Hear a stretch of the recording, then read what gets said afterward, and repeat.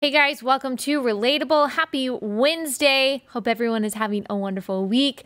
All right, today I am going to interview the second half of this episode, Lysa Kosins. She is a mom of two, small business owner from Centerville, Ohio, who is running with two other conservative candidates for the school board. Centerville has actually made national news because the school board meetings there have raised a respectful ruckus, as we like to say. Parents have been raising a respectful ruckus there. And so NPR, other outlets have been talking about this, and the people at the center of this are these school board candidates, one of whom we are going to speak to today. We're going to ask her, why are you running? What are some of the issues that are going on? She's going to give us some inspiration, some encouragement, some clarity that kind of cuts through the narrative that you are hearing from these national outlets who really want to demonize concerned parents. And I'm going to spend the first part of this podcast talking about that. You've probably seen, and we have talked about on this show, these school board meetings that are so contentious, can be very heated because these concerned parents, whether it's about sex ed, whether it's about some of the sexually explicit and in some cases LGBTQ material that is accessible to elementary school students, middle school students in their libraries, some of the material that teachers are actively recommending, whether it's racially divisive, ahistorical content that is being taught in classrooms, or whether it's these unscientific, in a lot of cases unfair and discriminatory mask mandates. What I mean by discriminatory and unfair is that in some places, like in Centerville, Ohio, kids who need medical exemptions are not even being granted those exemptions. And so parents are understandably angry. We've seen a lot of the rot, a lot of the dark underbelly of teachers' unions, teachers' associations, school districts, the public school bureaucracy, and even some of these elite private schools in places like Manhattan that are just corrupt to the core, that are not serving our children and their parents well. Now, we are also seeing a national conversation about this by Democrats and in the press. Democratic candidate for governor in Virginia, Terry McAuliffe, said in a debate a couple weeks ago against his competitor, Youngkin, he said, "I don't think parents should be telling schools what to teach." And he has really tried to walk that back because he just said it. He said the quiet part out loud. He said what most Democrats and a lot of people in the public school bureaucracy, I'm not talking about every single administrator, I'm not talking about every single teacher, but the bureaucrats that are leading the public education system, they truly see parents as an impediment to what they want to do rather than an asset. Barack Obama, when he was campaigning for Terry McAuliffe in Virginia, said that these are just phony culture wars. They're just trying to stoke anger, that, you know, the concerns that people are expressing on the Republican side, they don't represent any real issues. We've got more important things to take care of. So that's him trying to brush this statement that was controversial really across the aisle by Terry McAuliffe. He's trying to brush it under the rug. The National Association of School Boards, or actually I think it's the National School Boards Association, wrote a letter to the Biden administration a couple weeks ago asking for help combating so-called violence against school board members and suggested that these concerned parents should be called and considered domestic terrorists. Now, they got so much backlash from the right, so much pushback from parents. I'm sure that included parents who vote Democrat too, saying, what are you talking about? We have legitimate concerns about our kids' education and their well-being, and you are calling us domestic terrorists? So the National School Board Association has actually walked that back. They published a letter apologizing and saying that they regret the letter. Now, that is rare because the the National School Boards Association has a lot of institutional power behind them, including Biden's Department of Justice, led by Merrick Garland. Now, Merrick Garland and his DOJ has not backed down after they published a letter promising to mobilize the FBI against parents at school board meetings. Now, one of the examples that was used by the NSBA in their original letter calling parents domestic terrorists was a dad in Loudoun County, Virginia, named Scott Smith. He called a school board member, a B word at a meeting on June 22nd. He was arrested, dragged away. His angry face with his shirt pulled up became like the poster that the press used to prove that these concerned parents are actually just angry white people, racist, mad about diversity and masks and vaccines and whatever they could throw on him. They did. But let's ask a question, and thankfully, Luke Rosiak of the Daily Wire has answered this question for us. The reason that he expressed the sentiment that he did at that school board meeting back in June was because he says his daughter was raped in a school bathroom by a boy wearing a skirt who calls himself gender fluid. And the kid was simply he was transferred to another school rather than the issue actually being addressed head on. So that alleged assault happened in May. And then this is according to Fox News. Quote, the boy, after the May assault, was subsequently charged with 2 counts of forcible sodomy, 1 count of anal sodomy, and 1 count of forcible fellatio. We're talking about a 9th grade girl. We're talking about a 9th grade girl being allegedly assaulted by a dude wearing a skirt. And after that charge, he was apparently given an ankle monitor and allowed to simply transfer schools. And what happened when this, quote, gender fluid boy transferred? This is also according to Fox News. Quote, on October 6th, the sheriff's office said a 15-year-old boy was charged with sexual battery and abduction of a fellow student at Broad Run High School. That's the high school that he transferred to in Ashburn. In an October 7th press release, the sheriff's office said the suspect forced a female victim into an empty classroom where he held her against her will and inappropriately touched her. The outlet, citing a government official, reported that the boy accused in the Broad Run case had the same name as the student who allegedly assaulted Smith's daughter. So let's back up a little bit. So after the first incident with Scott Smith's daughter, so the superintendent of Loudoun County Public Schools, Scott Ziegler, sent out an email after the allegation surfaced because the dad complained, telling the school board about the accusation. And he also says that the dad who complained, Scott Smith, came up to the school, and when he complained, he was apparently disruptive, according to this email, and that anyone who witnessed this dad's disruption could access counseling services provided by the school.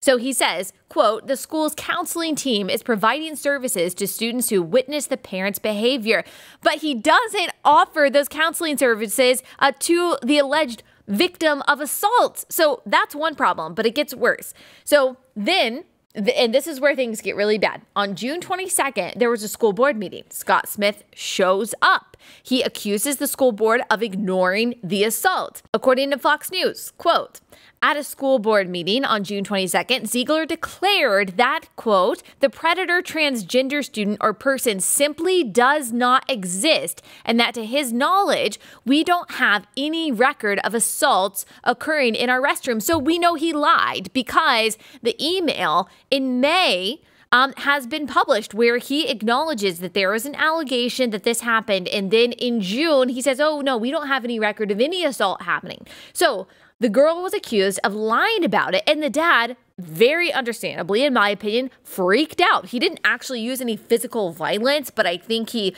kind of used his presence and used his approach to be intimidating, and apparently he called someone a B word. He was arrested. He was dragged out of the meeting.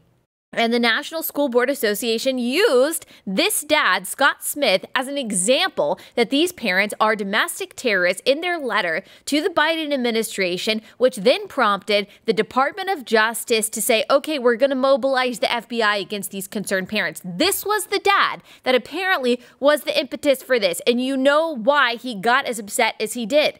So these are the people that are being called domestic terrorists, the dads who are going to bat for their daughters who are being assaulted in the bathroom, and the school district is doing nothing about it, and they're lying about it, and they're trying to cover it up. Are you kidding me?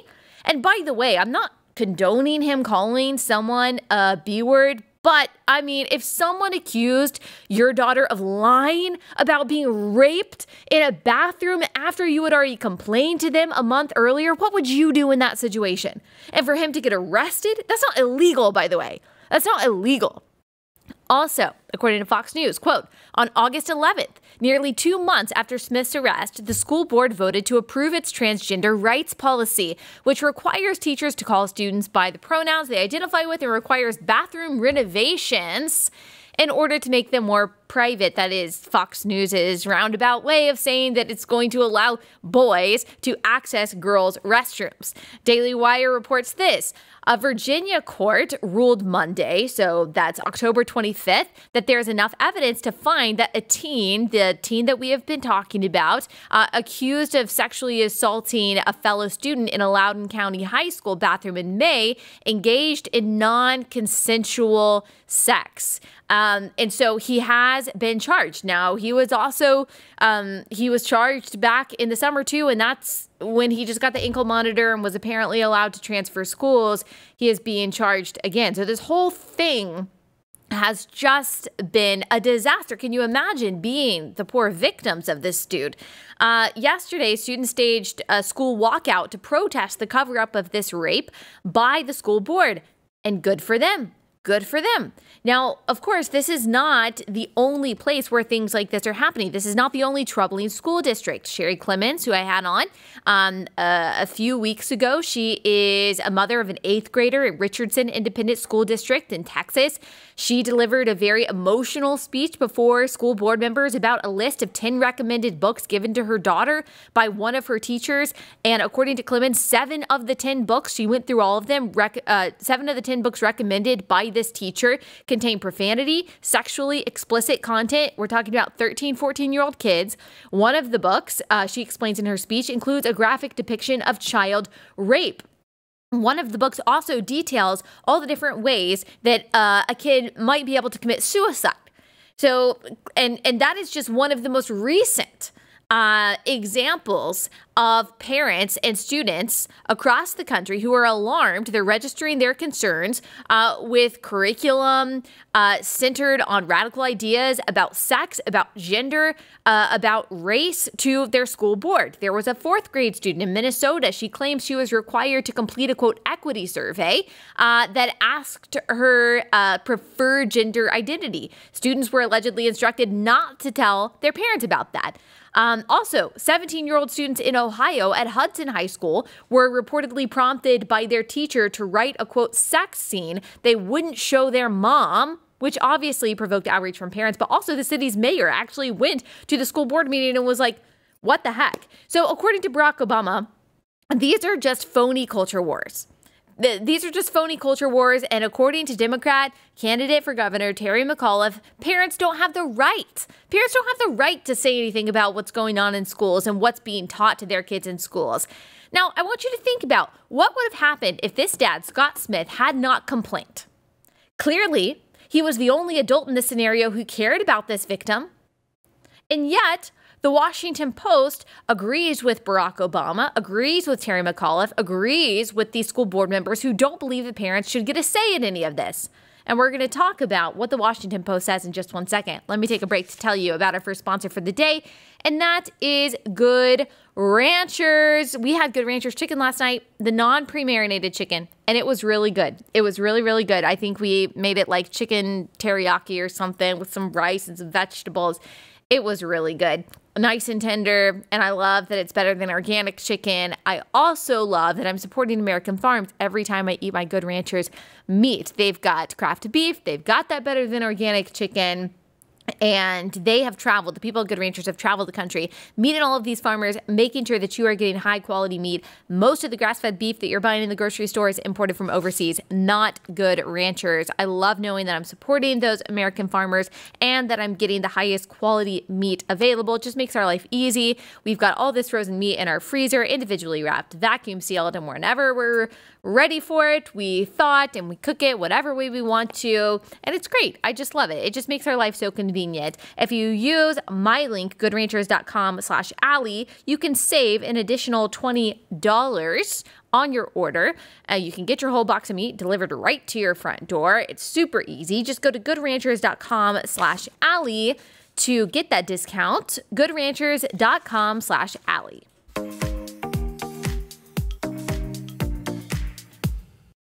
All right, so let me read you a little bit of what the Washington Post is saying. So here's the title of this article. Parents claim they have a right to shape their kids' education or shape their kids' school curriculum. They don't. Let's read that again. Parents claim they have the right to shape their kids' curriculum. They don't. Okay, that's what the Washington Post says. Quote, in their search for issues that will deliver Congress in 2022, conservatives have begun to circle around the cause of, quote, parents' rights. So that's the narrative. That the only reason parents are concerned is because Republicans want to gain power. It's not actually valid. They also put parents' rights in scare quotes as if parents' rights aren't real. Do you know how frightening that is? Do you know how, like, Khmer Rouge that is? How scary that is? They go on to say, what's actually radical here is the assertion of parental powers that have never previously existed. So get it? If you care about what your child is learning in school, you're the radical. That's not too far from what the National School Board Association said about parents being domestic terrorists who raise their concerns at school board meetings. The article goes on to say, when do the interests of parents and children diverge? Generally, it occurs when a parent's desire to inculcate a particular worldview denies the child exposure to other ideas and values that an independent young person might wish to embrace or at least entertain. To turn over all decisions to parents then would risk inhibiting the ability of young people to think independently. I have so many problems with this. First of all, nothing is neutral. So this is what progressives want you to believe. They want you to believe that it's the religious right that are the only ones who do the indoctrinating. They're the only ones who have a bias, that secularism, that progressivism is just neutrally good. What? It's just about civil rights. It's just about like, compassion and empathy and inclusion and tolerance. It's just about science. It's just about the facts. It's just about history. They present critical race theory as it's just history. They present talking about gender identity to 5-year-olds as just inclusion and tolerance. They pretend that talking about abortion to elementary and middle schoolers is just talking about science. They want you to believe that their ideology, that their pseudo-religion is neutral. It's not. Nothing is neutral. As we say so often on this podcast, neutrality is a myth. And so public schools are not teaching your child to think neutrally and independently and looking at all different points of view. You know, that would be fine. That's what you expect from a public school. It's not a religious school. So, of course, they're going to teach about atheism. Of course, they're going to teach about, you know, a variety of things that you as a Christian parent might not teach. But they're actually, in a lot of cases, I would say in most cases at this point, not doing that. They're talking about one kind of progressive ideology, one view of history, one view of so-called science, one view of morality, one view of creation, or what they would, you know, call the Big Bang or whatever. And they're not actually presenting all kinds of possibilities of belief systems and then equipping kids with the tools to think critically. They're actually teaching kids a whole lot of pseudo-religious dogma. Phrases that don't mean anything, like my body, my choice, or about intersectionality, the oppressed versus the oppressor, breaking down along racial and class lines. Like, that is not teaching kids to think independently and critically. That is indoctrinating them with your particular worldview. And so what these people are actually saying, what Democrats actually think, is that teachers and the public school bureaucracy actually have more of a right to indoctrinate kids with their worldview than you do as a parent. So kids are always going to be indoctrinated.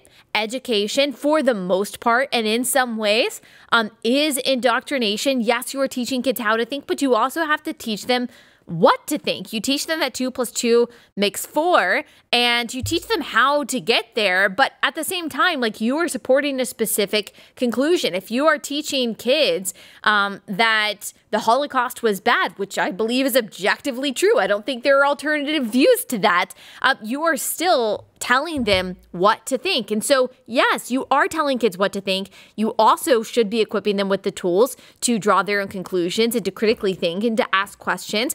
But really, when it comes to gender, when it comes to abortion, when it comes to morality, when it comes to sexuality, when it comes to all of these issues, there is only one conclusion on the progressive side that is being pushed in public schools. And so this article, it's delusional. It's delusional that public schools are teaching kids to think independently and that it's parents that are trying to inhibit that. That is a lie.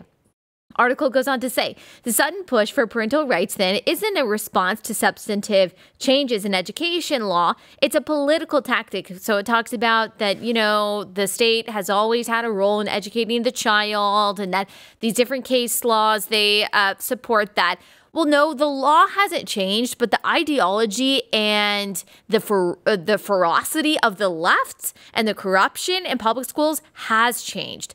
I mean, I have never been a fan of the public school system at all for a very long time. And I would say this has been happening for a while, but it hasn't been happening forever. I do think public schools have always been set up for conformity and indoctrination, and even some private schools too. That's true. But the kind of stuff, the glorification of rape and pedophilia, I am not sure has been mainstream in public schools forever. And so again, they're trying to obfuscate here. They're trying to get away from the main point and the valid reasons why parents are concerned.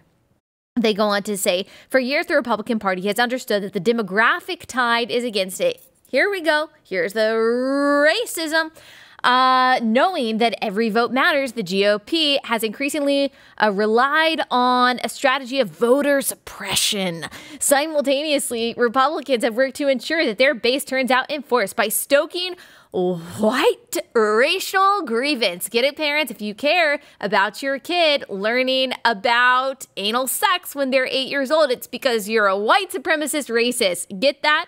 The recent firestorm over critical race theory is a perfect case in point. Never mind that this concept from legal scholarship isn't actually taught in K through 12 schools. They love that line. Or can you tell I'm worked up? Or that it isn't what most protesters believe it to be. Republicans gain an electoral advantage by convincing their base that white children are being taught to hate themselves, their families, and their country. Look, I don't care what you call it. I don't care if you call it critical race theory. I don't care if you call it intersectionality. I don't care what you call it. They absolutely are learning the dichotomy of oppressed versus oppressor based on whether you are white or black or brown. They absolutely are learning Howard Zinn's version of American history, which that America is exclusively oppressive and bad. Not in every school, not in every school district, not in every classroom. I don't think that a lot of teachers even intend to do that, but story after story comes out on a weekly basis about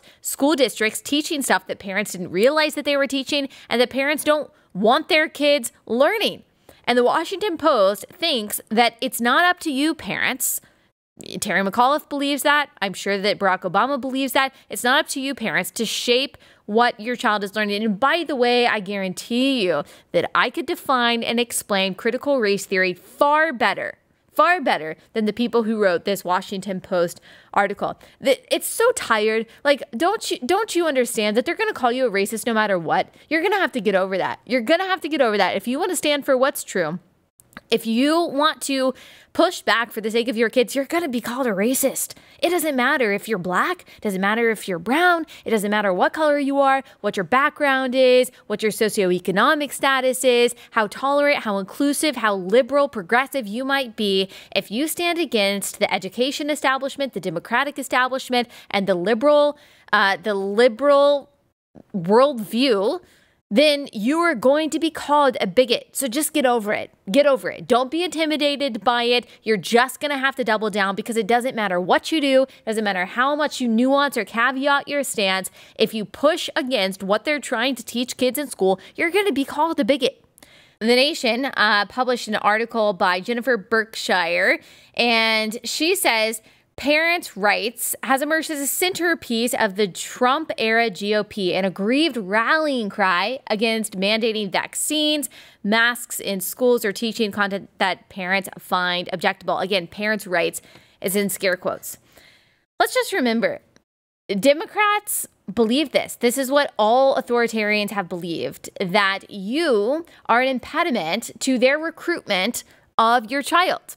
The Democratic establishment, not all Democrats, seek to indoctrinate children with their view for the purposes of political power and activism. And just remember, the state does not care about your child. The state wasn't there when your child was born. The state wasn't there when you adopted your child. The state has not sacrificed for your child. The state wasn't there when your child, when they laid that child on your chest. That the state is not there when your child cries out for mom or dad in the middle of the night and you have to go comfort and rock them back to sleep. The state doesn't know what your child's birthday is, what their favorite food is, what makes them laugh, what makes them cry.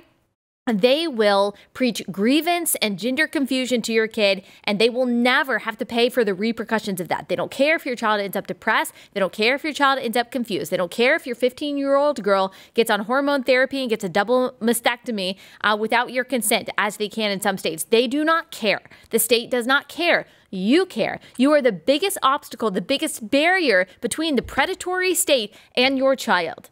So now is the time to step up. Now is the time to step up. There's one mom who is stepping up, and she is running for school board, and her name is Lysa Kosins, as I said at the top of this episode, and she is going to show us what it means to push back against some of the intimidation tactics that we are seeing from a variety of places. Before we get into that, let me tell you about our second sponsor for the day, and that is Canva. So Canva is a design platform. It empowers you to create and share stunning content in just a few clicks. Designing with Canva Pro is amazingly fast and fun. I use Canva Pro. I really like it when I'm trying to make, some kind of creative Instagram post, or I've even made meddled with some t-shirt designs, or mess around with some t-shirt designs that I'm looking at. I've used Canva because it really is easy. I'm not a creative person, and so I need a design platform that is going to make it super simple and fun, and Canva does exactly that. Canva Pro helps you stay organized, on the same page, and on top of team projects. You and 4 teammates can unlock everything that Canva Pro has to offer for just $12.99 a month. That is absolutely worth it. With Canva Pro's content planner, you'll save planning, creative, and posting social media content. You'll save time doing those things too. Pause scheduled posts and edit them at any time. Design like a pro with Canva Pro. Right now, you can get a free 45-day extended trial when you use my promo code. Just go to canva.me/Allie to get your free 45-day extended trial. That is canva.me/Allie, canva.me/Allie.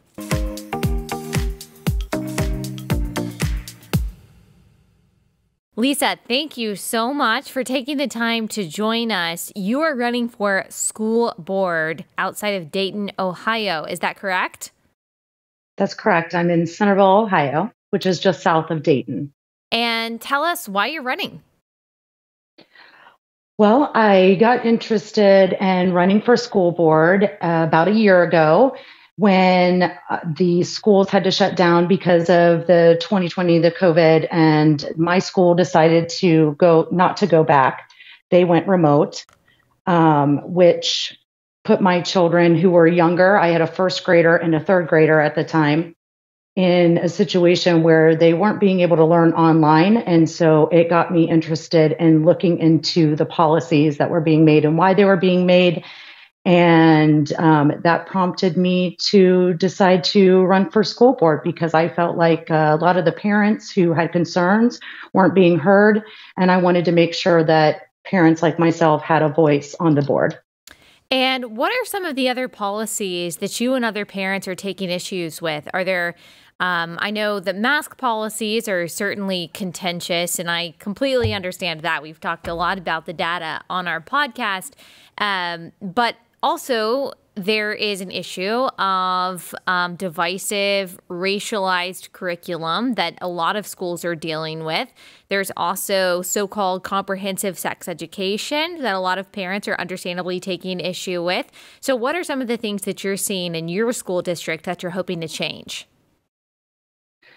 So all of the above. So there are some questionable things that are being taught that maybe aren't so age appropriate, that are being put into the school system, into the school libraries, particularly books that are being read that might have questionable content. And parents aren't necessarily being notified. They're finding out after the fact. And I'd like to change things like that. I think at minimum, we need to be notifying parents. And ideally, we wouldn't be putting any content in our schools that aren't age appropriate. Right. Do you have any specific things that you're thinking about? Like, are there books that have been presented to kids that you feel like are not age appropriate? Like you said that you have elementary school kids. Was there anything specific that you have found them learning that you're like, nope, I don't think we're for that? Yeah, so there was a book that was introduced about 2 years ago, and it was picked for grades 4 through 8. And the majority of the book has a good message. It talks about disadvantaged children, but one of the main characters in the book is a 16-year-old girl who is pregnant. And in the book, she does not want to have the baby. It talks about her wanting to kill her child and have an abortion. And this was something that was presented to fourth graders and fifth graders. I mean, we're talking fourth grade. That's 9 and 10 years old. And we're talking about teen pregnancy and abortion. Absolutely. And to me, that's not age appropriate content for my fifth grader.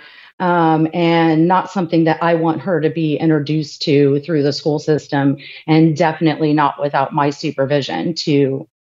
And then we've also found other library books that have been in our middle schools that have sexually explicit content, with visuals that aren't appropriate for middle school children to be seeing. And why those things are in the library, I'd like to question as well, and who's approving the materials for the library. And when you and other parents have spoken up about this in the past, because there are a couple news articles about Centerville school board meetings becoming quite heated, what has been the reaction from the school board when you have raised these kinds of concerns? There's been no reaction at all. So typically we go up, we speak, we say what we're concerned about, and the board starts off the meeting and they say, you have 3 minutes to speak. We will not address anyone as they're speaking or after they're speaking, and there's never any follow-up either. So it's almost as if you're speaking to just an empty room. Right. And there's no response back from the board. And that's one of the reasons I decided to run, because I feel like as a board member, we should be responsive to the parents' concerns. At minimum, we need to respond back, whether that be at the meeting or through email. None of that's happening and nobody's getting any response. So we feel like we're not being heard at all. Yeah, parents, it seems like, are being disrespected and ignored. Obviously, not in every case in every district, but it's happening enough that it's starting to make the news, even the national news. But a local news outlet, Dayton Daily News, reported opposing sides in Centerville City Schools school board election say they have called law enforcement to their homes in recent weeks. One incumbent seeking re-election said Centerville police were at every interest at a recent Board of Education meeting, helping fuel a mood which left her physically ill prior to the meeting start and led her to text her priest. Some Centerville board meetings this year have drawn up to 100 people, and police have been requested at 4 to keep the peace, according to a department spokesman. So what's the reason for that? Why has there been so much hubbub at these meetings recently? I think it's a lot of media-driven hubbub. At all the meetings that I've been to, everyone has always been civil. Nobody has ever threatened the board or gone to the board in any violent way. I've never seen anything like that transpire. Definitely not anyone from, my side or people that I know.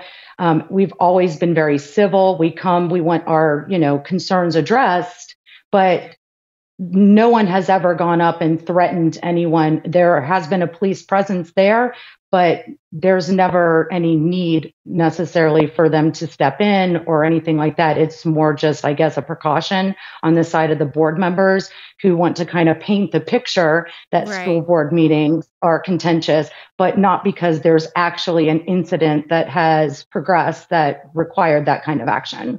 Well, and we've seen that from the National School Boards Association, calling concerned parents domestic terrorists. We kind of just talked about all of that and the temperature that is really being raised, not as much on the conservative side as it is on the Democratic side, calling these parents some kind of extremists or radicals who are really just, of course, there have been some examples of people raising a ruckus in a way that is disrespectful. But for the most part, they're just parents like you saying, hey, I want some transparency here. Like, I just have some concerns about what my child has access to in the library, what they're learning without the knowledge and the consent of the parents. Like, that's a big deal. And then you've got NPR. They also are highlighting what's happening in Centerville. And this kind of goes to your point, painting a certain picture of what's happening that may or may not be accurate. NPR says school board meetings in Centerville, Ohio used to draw just a handful of people, but that began to change last spring in this Dayton suburb when dozens showed up to a late April meeting angry about school mask requirements, and then says these are also conservative parents concerned about diversity curriculum. They always try to make it seem so innocuous. And they say that this is driven by Republicans who are hoping education could be a winning issue. So basically what it boils down to is, and then it also mentions vaccine requirements. So NPR is basically trying to say that these concerned parents in this particular suburb, but really in districts across the country, are just anti-vax racists who are cynically using the issue of education to try to gain power. I mean, what's your reaction to that kind of what I think is an unfair depiction of what's really going on? Well, and what NPR's article was very disingenuous. We spent about 2 hours interviewing with NPR before they released that radio cast. And they had interviews from myself, Heather Schultz, and Don McGuire, who are all running together on a ticket for school board, and which they used none of. They instead decided to pull old footage from when we went to a school board meeting addressing our concerns about masks and asking for exemptions to be held for some of the students that need exemptions and that Centerville wasn't accepting.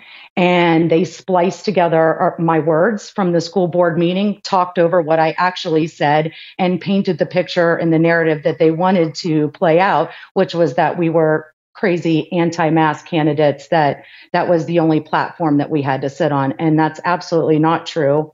I have 12 years of experience in the educational field, and that's what got me involved in running for school board in the first place.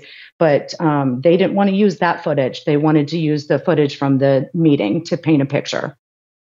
Do you have confidence that no matter what the national or even local media wants to paint this as, that the people around you, Democrat, Republican, whatever, are kind of waking up to some of the corruption in the school board, in the school system, and that because of that, that you three can be successful in your campaign come Tuesday?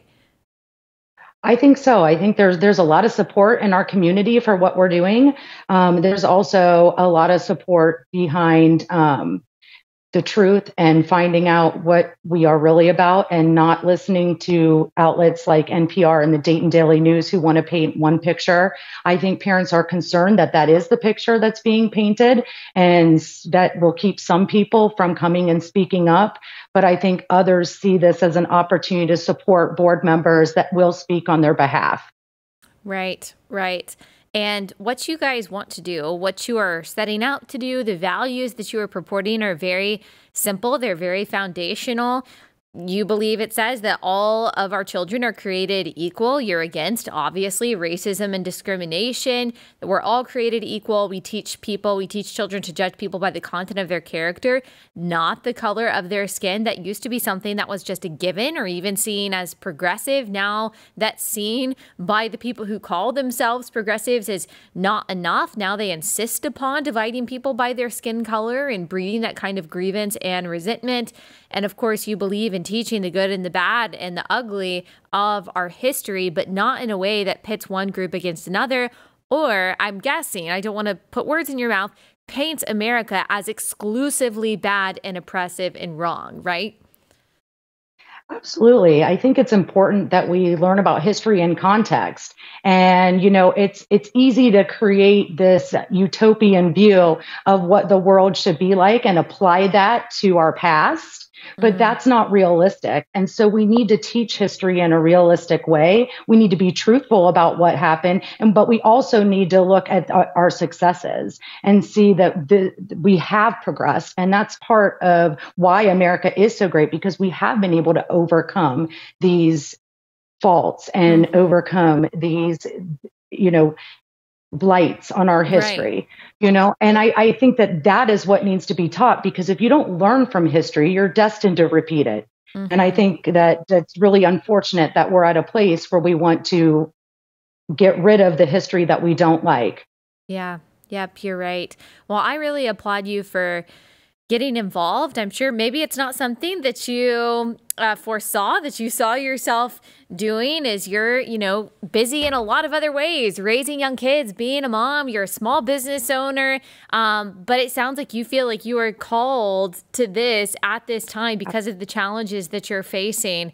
Tell us how people can support you. Obviously, if people live in your area, they should definitely go out and vote for you. But there are a lot of people who might want to support you before Tuesday, Election Day, who don't live in Ohio. So how can they do that?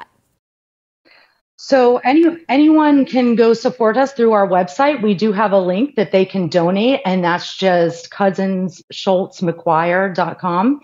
And you can go donate to our campaign, but really just getting the word out in our community and in other communities, because this is happening across America. It's not just in Centerville, Ohio. I think that this is something that parents like us want to be involved, and we want to be involved in our children's schooling and what's being taught in our schools. And I think it's important that they support those candidates and support their values and their own communities, and just making sure that we keep speaking up and that we continue this movement so that we can defend our children's right to a great education. Yep. And they can be inspired by your courage. Courage is contagious, and you are refusing to be daunted, to be intimidated by this huge bureaucracy that is trying to silence parents. And kudos to you. I am hopeful for you guys that you are going to win, and I will be cheering from afar and supporting you guys and hoping for the best. So thank you so much for taking the time to come on.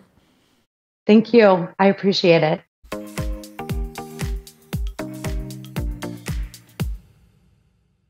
All right, before we wrap up, I got to tell you about our last ad for the day, and that is Genucel.